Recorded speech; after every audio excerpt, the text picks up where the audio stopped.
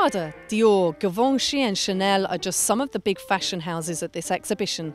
The hats here are like ornaments. Their structure, refinement and aesthetic qualities make them works of art in their own right. They are beautiful, imaginative, fantastical and often fun. And the hats tell us a lot about history and the society and tastes in the periods in which they were made.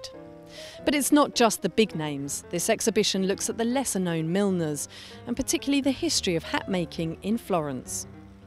The costume gallery here at Pitti was started in 1776 by the Grand Duke Leopoldo.